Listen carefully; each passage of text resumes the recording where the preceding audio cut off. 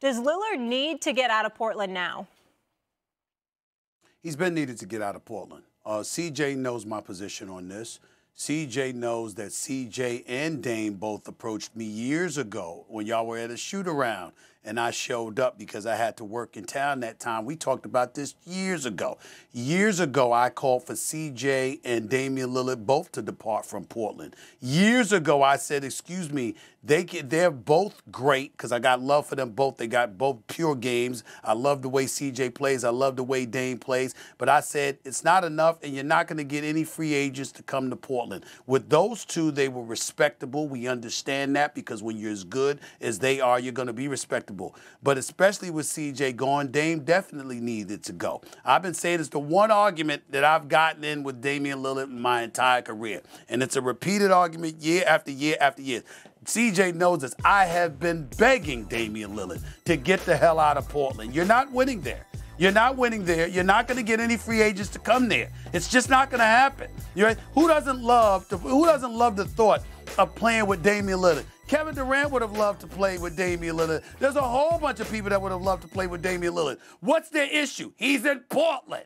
That's why. You understand? It's just that simple. Now, I know that people are not going to say this, and I don't expect Damian, and I'm not asking CJ to do that. That's not right. President of the Players Association, stellar veteran, great guy, played in Portland for years. I'm quite sure it's a great city to CJ McCollum. Damn it, I'm telling you.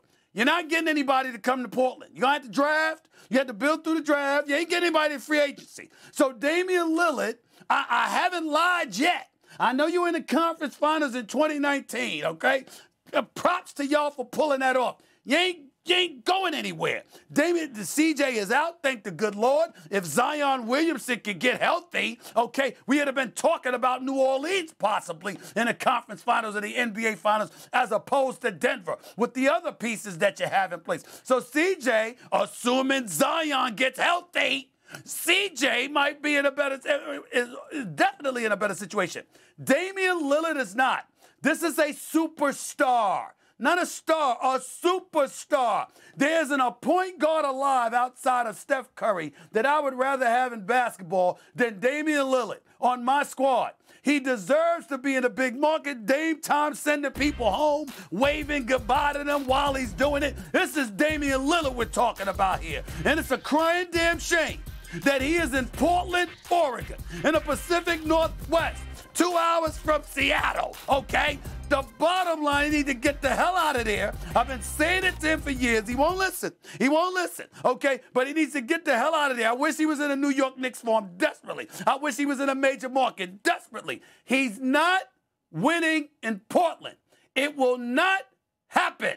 I've been saying it, and I've been right. He needs to get the hell out of town, his agent Aaron Goodwin, who I know very well. I've been telling Aaron, damn it, you're one of the great agents in this business. Get him the hell out of town. And if he doesn't want to leave, convince him to change his mind. Get the hell out of Portland. You got to get out of there. Otherwise, we're just going to be talking about what this great player was and how we never saw him on a big stage. Oh, CJ. There's a lot to unpack there. First of all, Seattle is like a 2-hour, 45-minute drive to Portland. Yes, it is. For the record. 2 hours. I said.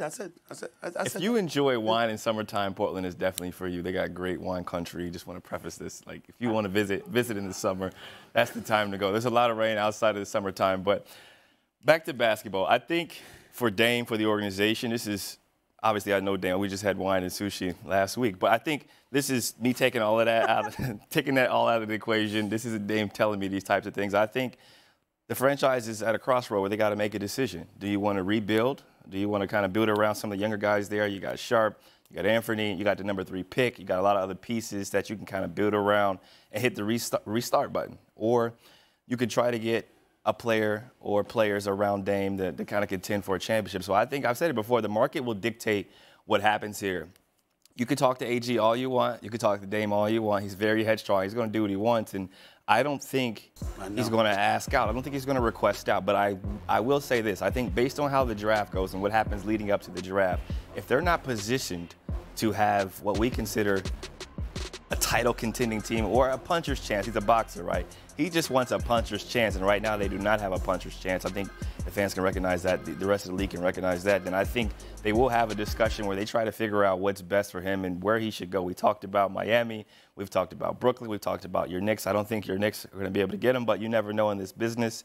It's more about what teams can offer for Dame. Who has the right assets? Because he can want to go where he wants to go. You can want him to go to a big market or to Boston or to all of these cities, but the pieces have to work. And I think for them as an organization, they're at a crossroad. If I was a betting man, I would say this is the last that we've seen of him there.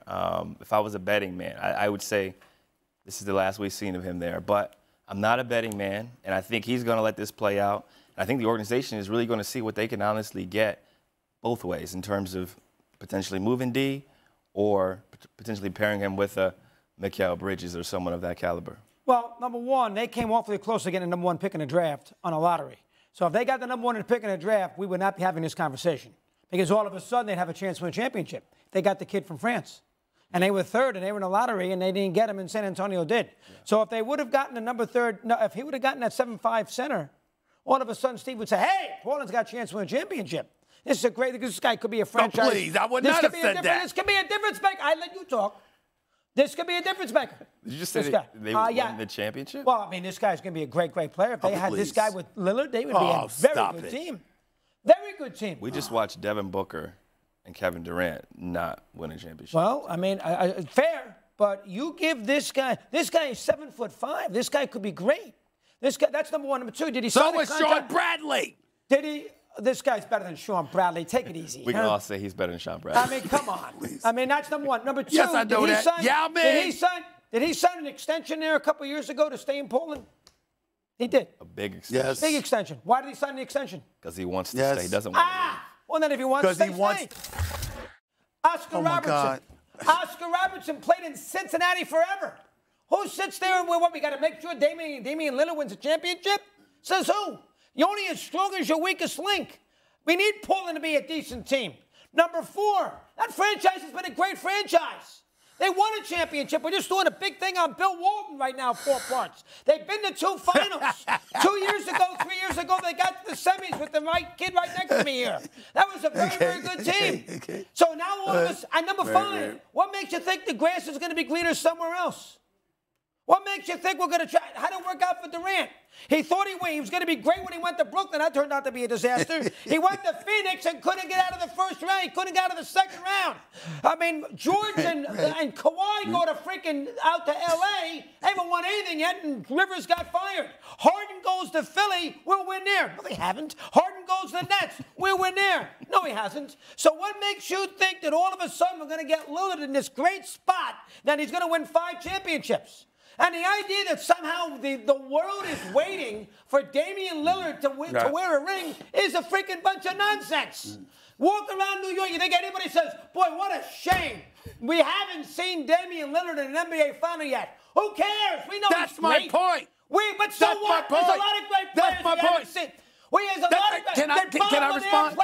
Can I respond? Did Bob Lanier play in the NBA Finals? No.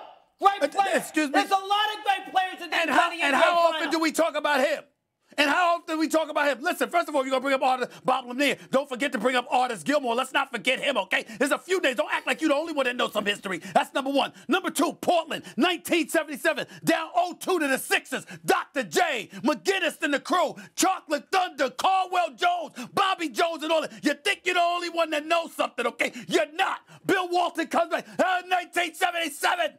It was 1977, okay? Fast forward the clock. 1992, they go to the NBA Finals. Jordan takes them out. Remember? Dropping threes on Cliff Robinson, Terry Porter, Clyde Drexler. Just abused them. Hey, you see what I'm doing to these boys? Ever since then, where the hell have they been? I'm saying to you this. No, they're not talking about Damian Lillard. My point exactly. He's Damian Lillard, One of the greatest players we have ever seen. The fact that he's mired in Portland and it's basketball purgatory in the Pacific Northwest. You ain't going to win a damn thing. It's one thing not to win. It's another thing where ahead of time, you know you don't have a chance, snowball's chance in hell of winning. He loves the city. He loves the people. He loves the way they treat him and his family. We get all of that. But at the end of the day, at some point in time, when you're that great, you got to put yourself in position to win. And I'm going to use C.J. McCollum as an example for this. Love C.J. You know I love you, C.J. You know I love you, man. And you know I know what kind of player you are. But it's a damn shame that you are in New Orleans and he's stuck in Portland.